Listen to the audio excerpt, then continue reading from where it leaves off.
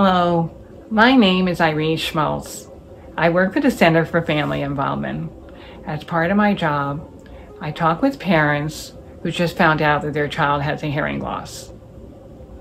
A year ago today, I was activated with a cochlear implant on the right side.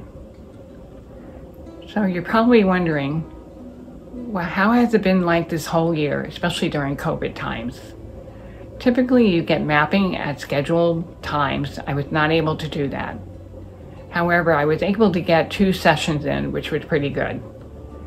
And the purpose of the mapping session is to adjust it and tweak it so that you can hear the sounds, words better. When I first got the cochlear implant and it was turned on, the words were all robotic, kind of sounding like mechanical. It wasn't very clear, it wasn't natural. When I went for the mapping session, then the words started to come clearer and I was able to understand the conversation. It was very nice when that progress started. I still need a lot of work and each mapping really helped tweak it.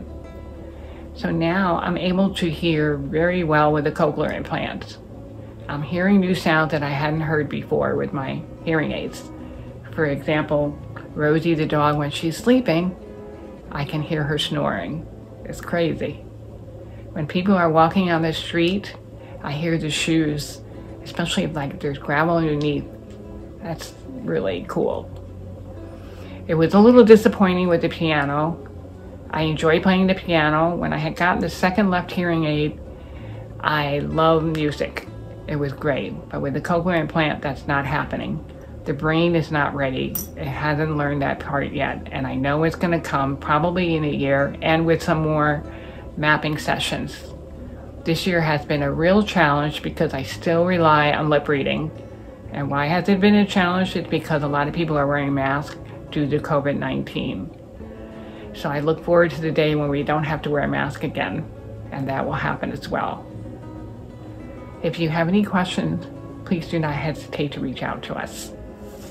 And remember that everybody is different and it takes time, and it's a good thing to do your homework because the more homework you do, the better it gets. So when I say for homework, for little kids, it's probably like listening to the sounds. And you will get that information when you work with the infant-toddler connection. All right, good luck.